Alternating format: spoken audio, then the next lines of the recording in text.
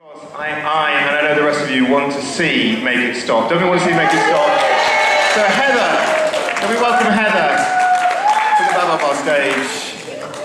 Thank you so much. Right, okay, and I've done something. Yes, let's have one.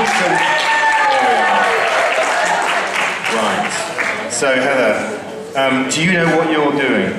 Well, I need those earbuds. You do, yes. You do, good. Well, at least one of us knows what we're doing. Okay, so you do the earpod thing. So Heather's going to put these earpods in. We've had an amazing rehearsal. It's all going to be seamless. I'm then going to play a song that I have specially selected. Heather is going to come here and dance. Okay?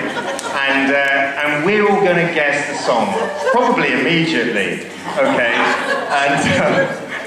Right. But what I've done as well to help is I have done a bit of Googling and I've got some facts. They're not great facts, but I have got some facts about the song to help us along if we struggle, which we won't struggle. Okay, right. Heather, I don't know your surname. What's your surname? Do you want to give your surname? Heather Daniel. Okay. And yes, there we go. And are you with this lovely bunch here? That was the right answer. Okay, excellent. But and I think Swim 22. Yeah. Swim 22. That's the thing. It's your sea swimmers. Okay, right. There we go. Yeah, you'll be there on Christmas Day. Oh, is it playing? It is. Okay, we've started.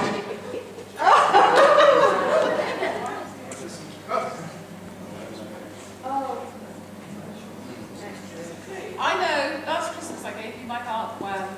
No, but it's good. It's good. I Will Survive. Oh no. Sam's kind of on the right lines. Rocking around like that. No.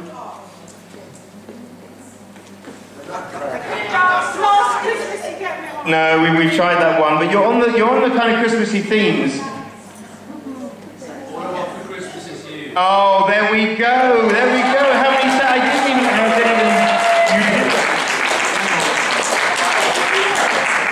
That was guessed in 45 seconds. Oh. So that's brilliant. That's a good bit. Can we have a massive round of applause to Heather?